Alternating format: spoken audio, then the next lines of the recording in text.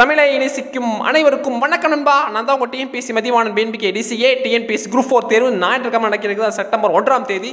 நிச்சயமாக அந்த தேர்வை நீங்கள் எல்லாம் எழுத போகிறீங்க. நிச்சயம் உங்களுக்கான கடைசி நேர டிப்ஸ், கடைசி நேரத்தில் என்ன பண்ணணும் என்ன செய்யக்கூடாது இதை பற்றி தான் இந்த வீடியோவில் பார்க்க போகிறோம். நிச்சயமாக இந்த வீடியோ உங்களுக்கு பயனுள்ளதாக இருக்கும். மறக்காமல் வீடியோ ஸ்கிப் பண்ணாமல் முழுமையாக பாருங்கள். ஏன்னா இந்த வீடியோ சொல்லக்கூடிய ஒவ்வொரு கருத்தும் ரொம்ப ரொம்ப ரொம்ப முக்கியமான ஒரு கருத்து. நீங்கள் TNPSC Group 4 பாஸ் பண்ணுவேன்னு சொல்லி உங்களுக்கு நம்பிக்கை இருக்கிறதா? நம்பிக்கை இருந்தால் மறக்காமல் இந்த வீடியோக்கு ஒரு லைக் கொடுங்க. இன்னொன்று இந்த தகவலை உங்கள் நண்பர்களுக்கெல்லாம் ஷேர் பண்ணுங்கள் நண்பா. சரி நண்பா, அதே மாதிரி இந்த video is very very very very important video நண்பா. அதே மாதிரி சொல்லக்கூடிய கருத்துக்கள் ஒவ்வொன்றையும் நிச்சயமாக நீங்கள் கேட்டுக்கிட்டால் நிச்சயமாக இந்த தேர்வு நிச்சயமாக நீங்கள் வெற்றி பெறலாம் என்பது என்னுடைய தாழ்மையான கருத்து. சரி நண்பா, TNPSC Group 4 அதாவது இந்த தேர்வு பொறுத்த வரைக்கும் 2 மாதத்துக்கு முன்னாடி அனௌன்ஸ் பண்ணாங்க. சொல்லப்போனால் வர ஞாயிற்றுக்கிழமை தேர்வு நடக்குது. இந்த தேர்வு பொறுத்த வரைக்கும் மொத்தம் 15 லட்சம் பேர் எழுத போகிறாங்க. Vacancy 6000 vacancy. ஓகே நண்பா, இந்த வேலையை பொறுத்த வரைக்கும் நிறைய பேர்த்துக்கு பயம். அதாவது இவ்வளோ பேர் எழுத போகிறாங்களா? ஃபர்ஸ்ட் ஆஃப் ஆல் நம்ம மனசுக்குள்ள ஏற்படுதுன்னா 15 லட்சம் பேர் எழுத போகிறாங்களா ஒரு கேள்வி எழும். நீங்கள் அந்த பயத்தை விடுங்க. ஏன்னா உங்கள் பயம் தான் இந்த குரூப் 4ல் உங்களை ஃபெயில் ஆகிறதுக்கான முதல் காரணமாக இருக்கும். நீங்கள் எல்லாருமே பயத்தினால தான் பாதி பேர் ஃபெயில் ஆகிறது. நீங்கள் சொல்லப்போ நிறைய பேர் என்ன பண்ணுவாங்கன்னா, இந்த பயத்தில் என்ன பண்ணுவாங்கன்னா ஷேடப். அதாவது இப்போ எக்ஸாம் ஹாலுக்குள்ளே போகிறீங்க. ஃபர்ஸ்ட் ஆஃப் ஆல் எக்ஸாம் ஹாலுக்குள்ளே போன உடனே என்ன பண்ணுறீங்க, கொஸ்டின் பேப்பர் வாங்குறீங்க. கொஸ்டின் பேப்பர் வாங்கின உடனேவே அந்த டைம் அதாவது வந்த உடனேவே நீங்கள் மார்க் பண்ண ஆரம்பிக்கிறீங்க. பார்த்தீங்களா, முதல்ல போன உடனே ஒரு 10 நிமிஷம் 10லேருந்து ஒரு 1/4 மணி நேரம் எக்ஸாம் ஹாலுக்குள்ளே அமைதியாக உட்காருங்க. ஓகேவா? உங்கள் கண்ட்ரோலுக்குள்ளே நீங்கள் வாங்க. அதாவது பயத்தோட கண்ட்ரோலுக்கு நீங்கள் போகாதீங்க, உங்கள் கண்ட்ரோலுக்கு நீங்கள் வாங்க. வந்த பிறகு நீங்கள் எக்ஸாம் ஸ்டார்ட் பண்ணால் கண்டிப்பாக சொல்கிறேன் வெற்றி நிச்சயம். ஏன்னா நிறைய பேர் என்ன பயப்படுறாங்க. அந்த பயத்தை நான் போன உடனே எக்ஸாம் ஹாலில் போன பயம். அதாவது இந்த கொஸ்டின் வருமா, அந்த கொஸ்டின் வருமா, அந்த கொஸ்டின் வருமா, இந்த கொஸ்டின் வருமா, புது புக்கில் பழைய புக்கில் வருமா, எந்த வரட்டும், எதில் இருந்தனாலும் வரட்டும், எதுலேருந்து வந்தாலும் நம்ம ட்ரையில் தான் இருக்குது. அதனால் போன உடனே ஒரு 10 நிமிஷம், அதாவது நீங்கள் இப்போ எக்ஸாம் 10 மணிக்கு ஸ்டார்ட் ஆகுதா, 9:50க்கு நீங்கள் ரூம்குள்ளே போயிருங்க. ரூம்குள்ளே போயிட்டு கொஞ்சம் நேரம் relax ஆகிக்கிங்க first of all. Second, நிறையா பேர் ஆல் டிக்கெட் இனியும் எடுக்கலன்னு சொல்லி நிறையா பேர் கம்ப்ளைண்ட் பண்ணிட்டு இருக்காங்க. தயவு செய்து ஆல் டிக்கெட்டை இன்னைக்கு நைட்டுக்குள்ளேயாவது நாளைக்கு காலையில் கூட டவுன்லோட் பண்ணி வச்சுக்கோங்க. எக்ஸாம் சென்டர் எங்கன்னு சொல்லி பார்த்து எக்ஸாம் சென்டரை ஒரு முறைக்கு 2 முறை நல்லா தெளிவாக வச்சுக்கோங்க. இப்போ உதாரணம் சொல்லப்போனால் கோயம்புத்தூரில் கிருஷ்ணா காலேஜ்னு இருக்குது, கிருஷ்ணா ஆர்ட்ஸ்ன்னு இருக்குது, கிருஷ்ணா இன்ஜினியரிங் இருக்குது. எங்கன்னே தெரிய மாட்டுது. இப்போ கற்பகம் காலேஜ்னு இருக்குது, கற்பகம் ஆர்ட்ஸ்ன்னு இருக்குது, கற்பகம் இன்ஜினியரிங் இருக்குது. கற்பகம் ஆர்ட்ஸ் ஈச்சனாரி கிட்ட இருக்குது, கற்பகம் இன்ஜினியரிங் அது எங்கேயோ போகணும். ஓகேவா? அந்த அட்ரஸை நீங்கள் ஃபுல்லாக உள்வாங்கிக்கிங்க. ஓகேவா? சில பேருக்கு காட்டுக்குள்ளையெல்லாம் போட்டிருக்காங்க எக்ஸாம் சென்டர். அவங்கெல்லாம் தயவு செஞ்சு கொஞ்சம் கரெக்டாக பார்த்துட்டு போயிருங்க. அதே மாதிரி பஸ் எப்போ கிடைக்கும், உதாரணம் சொல்லப்போனால் நீங்கள் எக்ஸாம் ஹாலுக்கு ஒரு 9 மணிக்குள்ளே போயிருங்க. ஓகேவா? பஸ்ஸை பொறுத்த வரைக்கும் உங்களுக்கு 5 மணிக்கு கிடைக்குதா, இல்லை 7 மணிக்கு கிடைக்குதா, 6 மணிக்கு கிடைக்குதா, இல்லை 8 மணிக்கு கிடைக்குதா, எந்த டைம் பார்த்துங்க. அந்த டைமுக்குள்ளே போய்க்கங்க. போகலன்னா அது முதல் தவறாகிவிடும். ஓகேவா? அதே மாதிரி சொல்லப்போனால் நிறைய பேர் என்ன பண்ணுவாங்கன்னா, கடைசி நேரத்தில் இந்த டைம், அதாவது டைம்லாம் பார்க்குறது. அதாவது நான் எப்போதும் லேட்டாக தாங்க சார் போவேன்.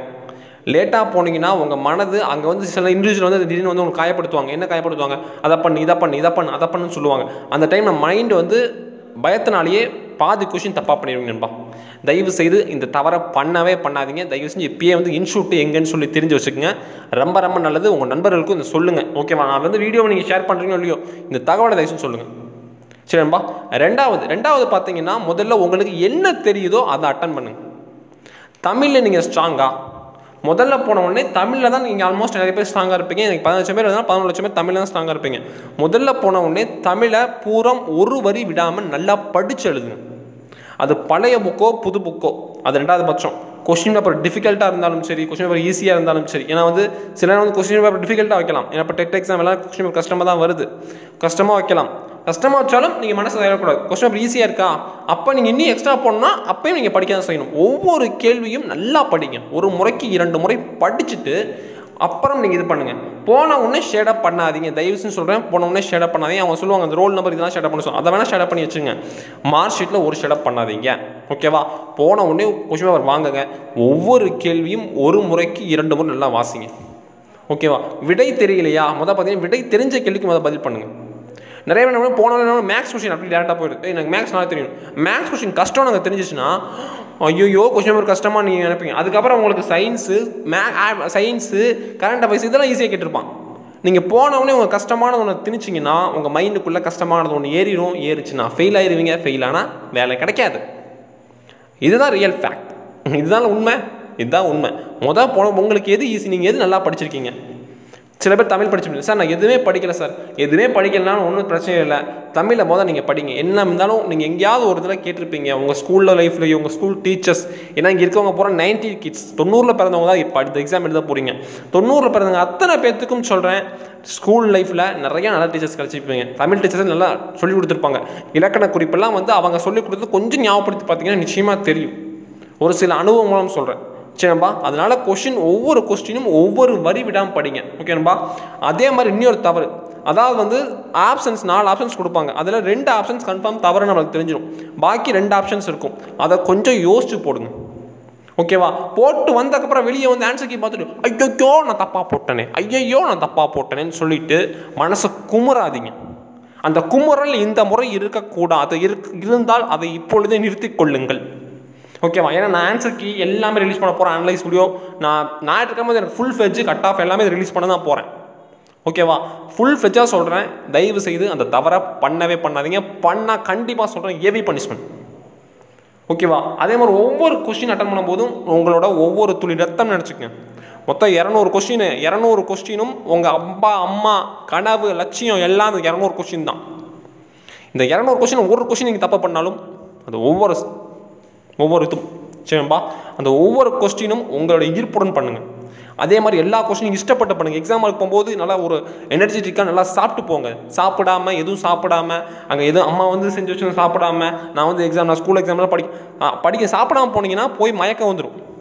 100 கொஸ்டின் கரெக்டாக பண்ணுவீங்க. அடுத்த 100 கொஸ்டின் கூட தலைவலி வந்துடும். தயவு செஞ்சு கொஞ்சம் சாப்பிட்டு போங்க.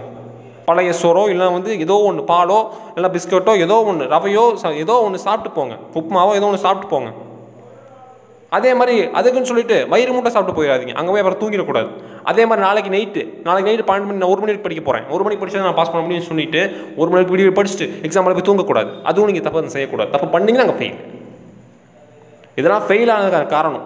ஓகேவா. நீங்கள் இத்தனை நாள் படிச்சிருப்பீங்க. இத்தனை நாள் நான் ஒரு வருஷமாக TNPSC Group 4 படித்தேன் சார். நான் இதையும் பாஸ் பண்ணிடுவேன் சார். அதுக்கு நாளைக்கு உட்காந்து விடிய உட்காந்து பகல உட்காந்து படிக்கிறான். படிச்சுட்டு போயினா நாளைக்கு தூங்கலை. நாளைக்கு எக்ஸாம் எல்லாம் ஃபெயிலு. அந்த ஒரு வருஷம் உழைப்பு வேஸ்ட்டு. நாளைக்கு ஒரு நாள் தூக்கத்தினால. அதே மாதிரி ஒரு வருஷம் படிக்கிறீங்க, சாப்பிடாமல் போகிறீங்க. அப்போ எக்ஸாம் எல்லாம் 100 கொஸ்டின் நீங்கள் அட்டன் பண்ணுவீங்க. பாக்கி 100 கொஸ்டின் உங்களுக்கு டயர்ட் வந்துடும், ஃபெயிலு. தண்ணி எடுத்துக்கங்க. கர்ச்சீஃப் மறந்துடாதீங்க. கர்ச்சீஃப் மறந்துடாதீங்க. உங்களோட ஐடென்டி கார்டு. ஓகேவா. நிறைய பேர் ஒரு ஃபோட்டோ ஒன்று எடுத்துக்கோங்க. ஒரு ஐடி கார்டு ஜெராக்ஸ் ஒன்று எடுத்துங்க. Aadhaar card xerox, Aadhaar card. இது ஆதார் கார்டு மட்டும் சொல்லலை, ஏதாவது ஒரு ஐடி ப்ரூஃப். ஓகே. ஒரு பேங்க் பாஸ்புக், என்ன ஐடி ப்ரூஃப் இருந்தாலும் சரி, பஞ்சாப் நேஷனல் பேங்க் ஐடி ப்ரூஃபாக இருந்தாலும் சரி, எந்த பேங்க் ஐடி ப்ரூஃபாக இருந்தாலும் சரி, எல்லாம் எடுத்துகிட்டு போயிட்டு அங்கே போய் கொடுங்க. ஒரு ஐடி ப்ரூஃப், ஒரு டாக்குமெண்ட். அதே மாதிரி கையில் பைசா வச்சுக்கங்க. எதுக்குன்னா திடீர்னு பஸ் செலவுக்கு இருக்கணும்.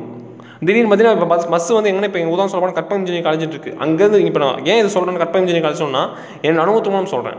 பஸ்ஸுக்கு பார்த்தீங்கன்னா இங்கேருந்து உக்கடத்துலேருந்து பஸ்ஸுக்கு கற்பகம் இன்ஜினியரிங் காலேஜ் போனால் அதுக்கு தனி காசு. அப்புறம் அங்கேருந்து ஆட்டோ பிடிக்கணும். நான் அன்றைக்கி ஒரு நாள் என்ன பண்ணிட்டேன்னா 100 ரூபா எங்கள் வீட்டிலேருந்து போன முறை Group 4க்கு 100 ரூபா வாங்கிட்டு போகிறேன். அங்கேருந்து ஆட்டோக்கு என்கிட்ட காசு கிடையாது. அப்புறம் நான் ஆட்டோவுக்கு காசு கொடுத்து போயிட்டு வரும்போது என்கிட்ட கையில் காசு கிடையாது. அப்புறம் நான் கற்பகம் காலேஜ் இன்ஜினியரிங் காலேஜ் நான் இங்கே பஸ் ஸ்டாண்டுக்கு நடந்து வந்தேன். அது மாதிரி கஷ்டம் யாருக்கும் வரக்கூடாது. கையில் காசு வச்சுக்கோங்க. பெண்களாக இருந்தால் தயவு செஞ்சு சொல்கிறேன், கொஞ்சம் காசு எடுத்து வச்சுக்கோங்க. ஏன்னா இப்போ நாளைக்கே அதை சொல்லிக்கிறேன். அதே மாதிரி பெற்றோர்கள் இது வரைக்கும் இது வாழ்வாசா வாங்குற ஒரு போராட்டம், அதையும் சொல்லிக்கிறேன். இது உங்களோட இறுதி மூச்சு.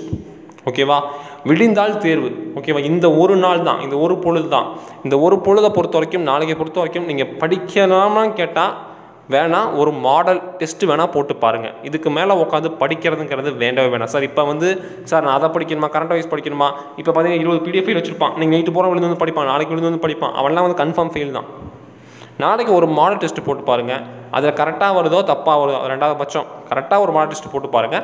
அதுக்கப்புறம் எக்ஸாம் ஹாலுக்கு போங்க, தெளிவாக அட்டன் பண்ணுங்கள், பாஸ் பண்ணுங்கள். இதுதான் நான் சொல்கிறது. ஏன்னா நிறைய பேர் மாடல் எக்ஸாம், ஏன்னா இதுக்கு மேலே உட்காந்து படிச்சுட்டு ஒன்றும் பண்ண போகிறதில்ல. இப்போ நம்ம இத்தனை நாள் டைம் வேஸ்ட் பண்ணியாச்சு. நீ கடைசியாக படிச்சு என்ன பண்ண போகிறீங்க? ஒன்றும். இது காலேஜ் எக்ஸாம் கிடையாது. காலேஜ் எக்ஸாம் ஸ்கூல் எக்ஸாம் கிடையாது. விடிய படித்து இது பண்ணுறது. இது காம்படிட்டிவ் எக்ஸாம். காம்படிட்டிவ் எக்ஸாம்ங்கிறது கொள்குறி வகை தேர்வு. இங்கே ABCD ஆப்ஷன் தான் சூஸ் பண்ணணும். உட்காந்து கதை எழுத போகிறது கிடையாது. அதை மாதிரி நல்லா யோசிச்சுங்க. ஓகேவா? அதுக்கு அடுத்த ரூல்ஸ். அதுக்கப்புறம் என்ன பார்க்க போகிறோம், இப்போ வந்து கொஸ்டின் பேப்பரில் நிறைய ரூல்ஸ் சொல்லியிருக்காங்க. அது என்ன பார்ப்போம். முக்கிய அறிவுரைன்னு சொல்லியிருக்காங்க. முதல் ஒரு அறிவுரை ரொம்ப முக்கியமான ஒரு அறிவுரை. அதாவது வந்து இது வினா தொகுப்பு தேர்வு தொடங்குவதற்கு 15 நிமிடத்துக்கு முன்னதாக விண்ணப்பதாரருக்கு வழங்கப்படும். ஓகேம்பா? அதாவது விண்ணப்பதாரருக்கு 15 நிமிடம் முடியும். அப்போனா வந்து 9:45 கொஸ்டின் பேப்பர் கொடுத்துருவாங்க. சரிப்பா? இவ்வினா தொகுப்பு 100 வினாக்கள் கொண்டுள்ளது. விடையளிக்க தொடங்கும் முன் இவ்வினாக்கள் தொகுப்பில் போனோன்னு எல்லா பக்கமும் கரெக்டாக இருக்கான்னு பார்த்துங்க. திடீர்னு பார்த்தே பிரிண்டிங் மிஸ்டேக் இல்லாமல் இருக்கும். ஏன்னா வந்து ஒரு டைம் வந்து ஒரு கொஸ்டின் பேப்பர் அப்படின்னா பிரிண்டிங் மிஸ்டேக் தப்பாயிருச்சு.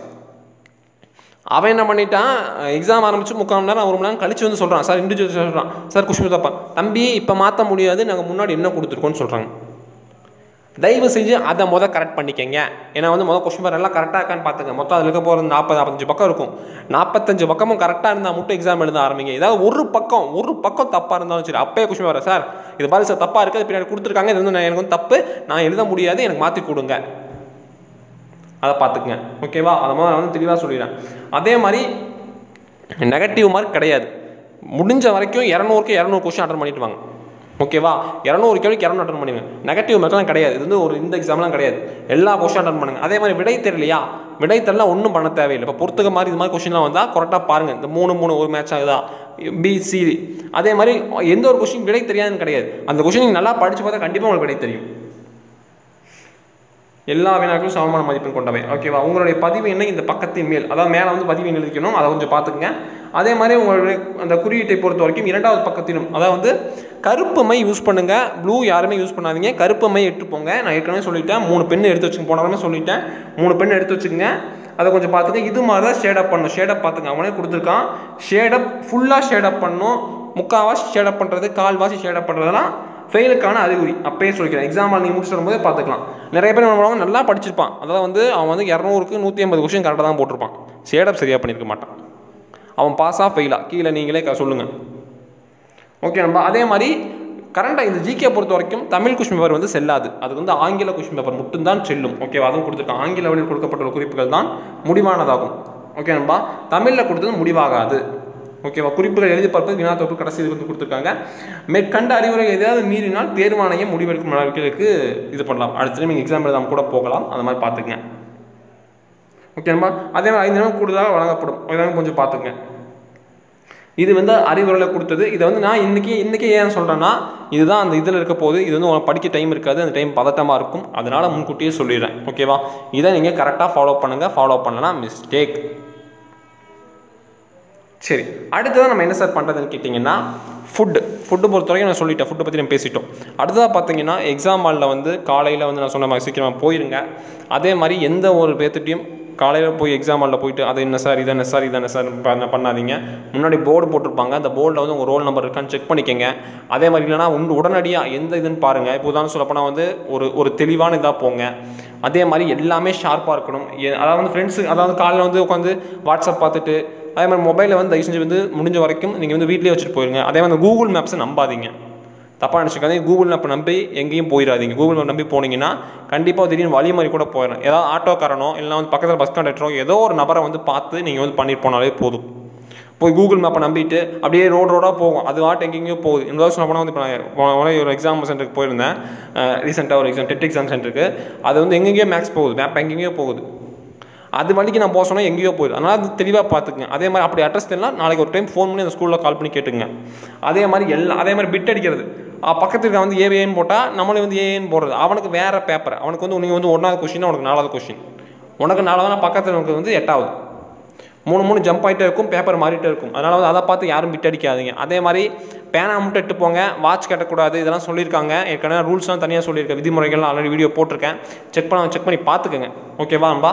அதனால் வந்து கடைசி நேரம், இந்த கடைசி நேரத்தில் நான் வந்து இன்னும் ஒரு 2-3 விஷயம் சொல்கிறேன். முயற்சி. ஓகேவா? நீ அடுத்தது வந்து கொஞ்சம் ஒரு மோட்டிவேஷன் பண்ண நினைக்கிறேன். முயற்சி இது வந்து சொல்லப்போனால் வந்து ஒரு வருட உழைப்பாக இருக்கலாம் நிறைய பேத்துக்கு. அதாவது வந்து அம்மா அப்பா அவங்களுக்கு நீங்கள் ஒரு நல்லது பண்ணணும்னு நினச்சிங்கன்னா இந்த டிஎன்பிஎஸ்சி குரூப் 4 நம்புங்க. ஃபர்ஸ்ட் ஆஃப் ஆல் இந்த டிஎன்பிஎஸ்சி குரூப் 4ங்கிறது ரொம்ப ரொம்ப முக்கியமான ஒரு தேர்வு.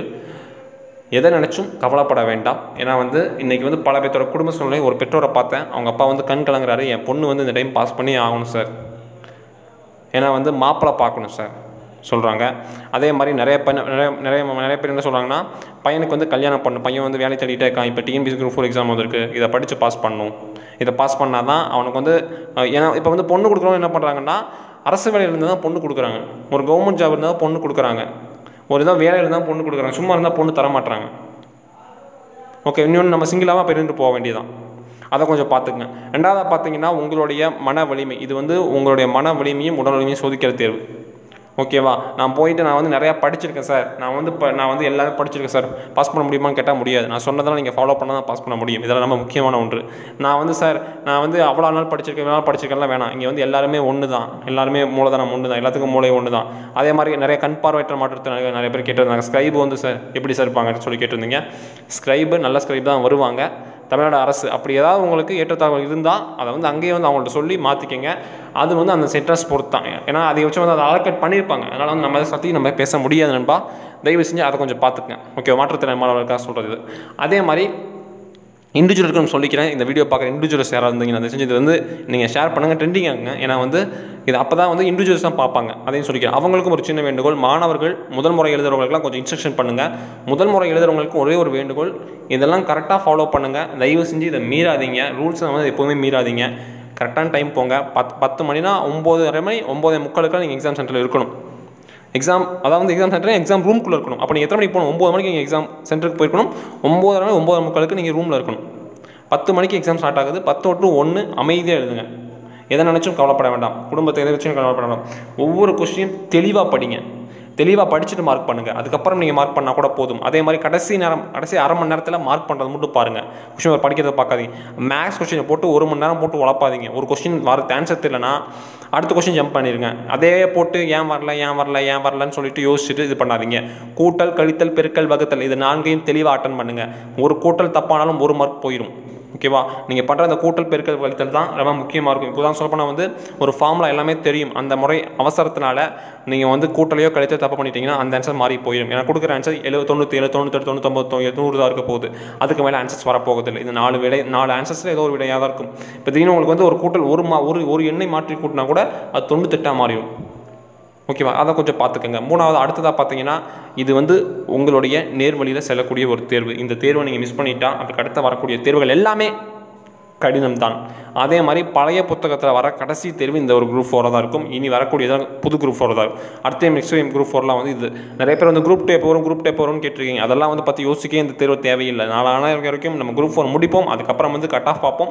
பாஸ் பண்ண முடிஞ்சால் பாஸ் பண்ணுவோம். அதே மாதிரி ஷேடப் பண்ணும்போது தெளிவாக ஷேடப் பண்ணுங்கள். ஒவ்வொன்றுமே வாக்கியத்தை ஒவ்வொன்றும் ரொம்ப முக்கியமான ஒன்று. அதே மாதிரி உங்களுடைய எனர்ஜியை எப்போதுமே ஊக்குவிக்காதீங்க. அதே மாதிரி பக்கத்தில் வந்து இண்டிவிஜுவல் வந்து பார்ப்பாங்க. அப்போலாம் வந்து நீங்கள் வந்து உங்களை வந்து பயமுறுத்துறதுக்காக அந்த டைமில் நீங்கள் பயப்படவே கூடாது. அந்த டைம் வந்து நீங்கள் பயந்துட்டிங்கன்னா அந்த அப்படியே வந்து என்ன ஷேடப் வந்து அப்படியே சுற்றி விட்டுரும். அதை பார்த்து நீங்கள் பயப்படாமல் அப்பயும் வந்து ஓகே இந்த மாதிரி ஷேடப் பண்ணுங்கள். அதே மாதிரி தயவு செஞ்சு பிட் அடிக்காதீங்க. எந்த ஒரு பிட்டுக்கான காகிதமும் இட்டு போகாதீங்க. தெளிவாக போங்க. பிளாக் பண்ணிட்டு போங்க. தெளிவாக எழுதுங்க. 1 மணிக்கு எக்ஸாம் முடிச்சுட்டு வாங்க. டிஎன்பிஎஸ்சி குரூப் இந்த மதிவான BMK டிசிஷனை பாருங்கள். நான் அனலைஸ் வீடியோ அப்போயே உடனுக்குடன் கொடுக்குறேன். எல்லாம் உடனுக்குடன் அப்டேட்டாக வரப்போகுது. நம்ம சேனலை சப்ஸ்கிரைப் பண்ணி வைங்க. நிச்சயமாக சொல்கிறேன், குரூப் 4 பாஸ் பண்ணணும்னு நம்ம இறங்கியிருக்கோம். பாஸ் பண்ணுவோம். நம்மளோட வெறித்தனத்தை காட்டுவோம். அடிச்சு தூக்குவோம் தான் இல்லை. ஓகே நண்பா, உள்ளம் என்றும் எப்போதும் உணர்ந்து போகக்கூடாது. வெற்றியோடு திரும்பி வா நண்பா, என் நண்பா. ஓகே நண்பா, நிச்சயமாக. அதனால் வந்து வெற்றி என்ற ஒரு கனியை 8 முறை போராடு. இது வந்து ஒரு போராட்டம் அல்ல, இது ஆரம்பம்தான். இது வெற்றியோடு திரும்பி வருவாய் என்று எண்ணுகிறேன். எப்பொழுதும் உங்களோட டிஎன்பிஎஸ்சி மதிவான BMK DCA. நிச்சயமாக வெற்றியோடு திரும்பி வருவீங்கன்னு நினைக்கிறேன். என்னுடைய எண்ணம் போல வாழ்வும் உங்களது வாழ்வும் வளமாக இருக்கட்டும். அந்த வெற்றி நிச்சயமாக இன்னும் 2 மாதங்களில் தெரிய தான் போகுது. ஒரு 3 மணி நேர சவால் போராட்டம். இது வந்து டிஎன்பிஎஸ்சிக்கும் நமக்கும் ஒரு போராட்டம். இது ஒரு யுத்தம். இந்த யுத்தத்தில் கொடுக்க போகிற ஒவ்வொரு ஷேடப்பும் தான் ஒவ்வொரு மதிப்பெண்ணுக்கும் ஒவ்வொரு இதுக்கும் அச்சாணி என்பதை நான் முன்கூட்டியே சொல்லிக்கிறேன். இந்த நேரத்தில் நீங்கள் எக்ஸாமுக்கு போக முடியும். உங்கள் அப்பா அம்மாட்ட ஆசீர்வாதம் வாங்கிக்கிங்க. அதே மாதிரி உங்கள் உறவினர்கிட்ட ஆசீர்வாதம் வாங்கிக்கிங்க. எல்லாமல்ல இறைவனையும் நான் வேண்டிக்கிறேன். நிச்சயமாக எல்லாரும் பாஸ் பண்ணணும். அது ஒன்று தான் என்னுடைய லட்சியம். குறிப்பாக என்னுடைய சேனலை வாட்ச் பண்ணுற அத்தனை பேரும் பாஸ் பண்ணணுங்கிறது என்னுடைய தாழ்மையான வேண்டுகோள் நண்பா. நன்றி, வணக்கம். வெற்றி நிச்சயம் வேலை தான். டிஎன்பிஎஸ்சி குரூப் 4 வேலை உறுதி. டிஎன்பிஎஸ்சி குரூப் 4 வேலை உறுதி.